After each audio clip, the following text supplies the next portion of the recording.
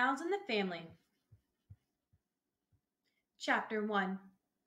One May morning, my friend Bruce and I went for a hike on the prairie. Spring was late that year in Saskatoon, Saskatchewan. Snowdrifts still clung around the steep banks of the river in the shelter of the cottonwood trees.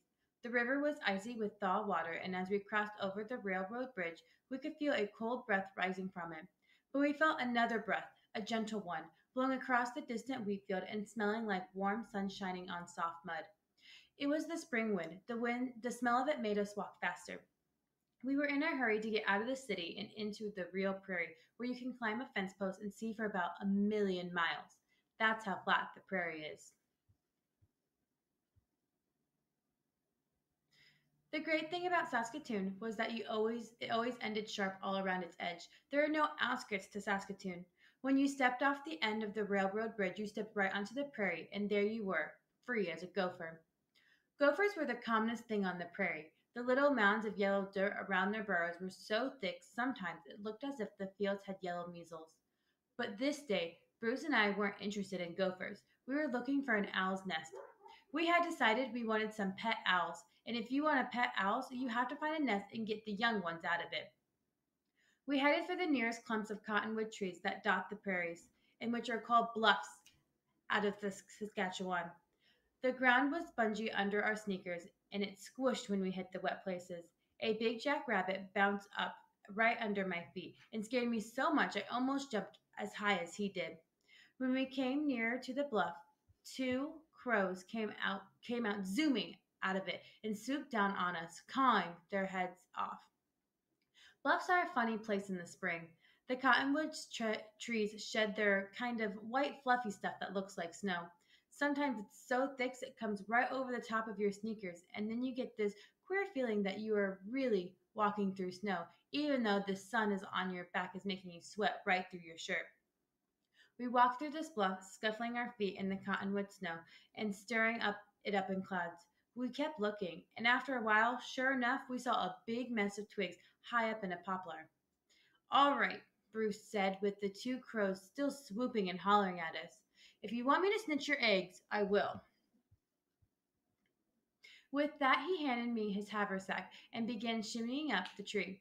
It was an easy climb because cottonwood poplars always have a lot of branches. When we get to the nest and looked into it, I yelled up at him, "Any eggs?" Bruce grinned, but he wouldn't answer. I could see him doing something with his free hand, the one that wasn't holding on with. And I knew there were eggs all right. I watched, and sure enough, he was popping them into his mouth so he could carry them down out of the tree. He was always carried eggs down out of the tree that way. The only thing was, crow's eggs are pretty big, and if you have stuffed three or four of them in your mouth, it nearly chokes you. Bruce started to climb down. When he was about 10 feet away from the ground, he stepped on a rotten branch. Poplar trees are always rotten near the ground. You have to watch out for them. I guess Bruce forgot. Anyway, the branch broke and he slid the rest of the way and lit on his seat with a good hard bump. All the eggs had broken, and Bruce was spitting out shells and eggs over the cottonwood snow. I got laughing so hard I couldn't even talk. When Bruce got most of the eggs spat out, he came for me and tackled me, and we had a fight. It didn't last long because it was too hot to really fight. So Bruce ate a sardine sandwich to get the taste of crow's eggs out of his mouth. And when we started across the prairie again to search through the other bluff until we found an owl's nest. I guess we searched about 100 bluffs that morning, but we never saw an owl. We were getting hungry by then, so we made sort of a nest for ourselves on the ground out of the poplar snow and branches. We curled up in it and opened our haversacks. Bruce had sandwiches and a lemon in it. He was the only boy I ever knew who liked to eat lemons. He said they were better than oranges any day of the week. I had a hard boiled egg, and just for fun, I reached over and cracked the shell on Bruce's head. He yelled, and we had another fight, and rolled all over his sardine sandwiches. We were just finishing our lunch when a wood gopher came snuffling along through the cottonwood snow. Wood gophers are gray and have big bushy tails. This one came right up to us, and when I held the crust out to him, he shuffled up and took it out of my hand. Got no sense, said Bruce. You might have been a coyote, and then he'd be. Where'd he be? Heck, I said. He's got more sense than you. Do I look like a coyote? The gopher didn't say anything. He just took the crust and scuttled away into his hole somewhere. We picked up our haversacks. The sun was as bright as a firework, and the sky was so clear you could look right through it, looking through the blue window. We started to walk. All of a sudden, Bruce stopped so fast that I bumped into him. "Looky!" he said, and pointed to a bluff about a half a mile away. There must have been a million crows around it. It looked as if the bluff was on fire and filling the sky with black smoke. That's how many crows there were. When you see a bunch of crows all yelling their heads off at something, you can almost bet that they're after an owl. Crows and owls hate each other, and when a crow spots an owl, he'll call every other crow for miles, and they'll all join the mob, join in and mob the owl. We headed for that bluff at a run. The crows saw us coming, but they were too excited to pay much attention. They were nearly deaf with their racket by the time we reached the edge of the trees. I was ahead of Bruce, and when I saw something big and slow go drifting out of one poplar into another, it was a great horned owl, the biggest kind of owl there is. And as soon as it flew, the whole lot of crows came swooping down and cawing like fury. I noticed that they were careful not to get too close. Bruce and I started to hunt for the nest.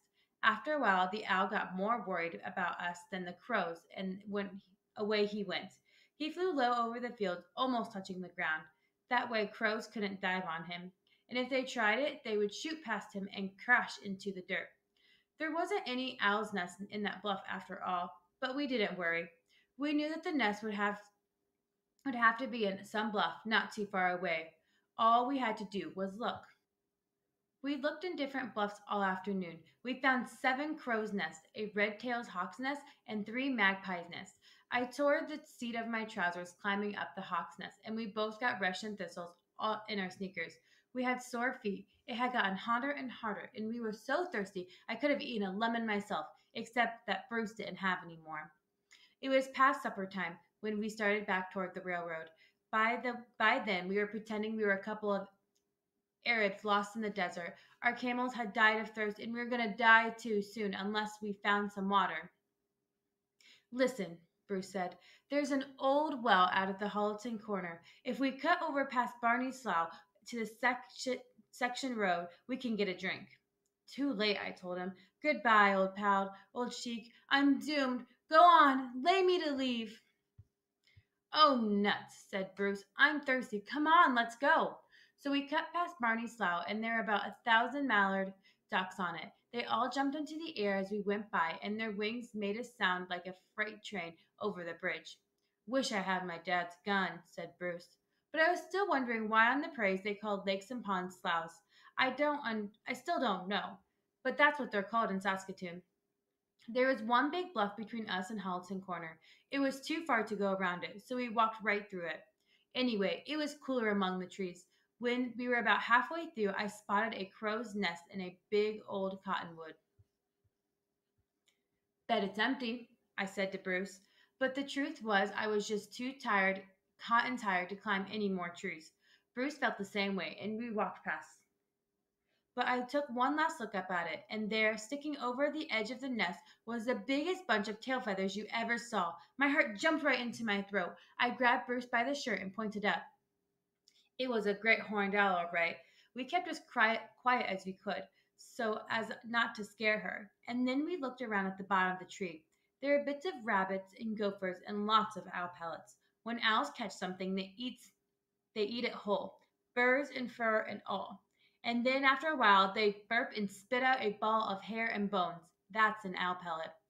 "By gang, we found it," Bruce whispered. "I found it," I said.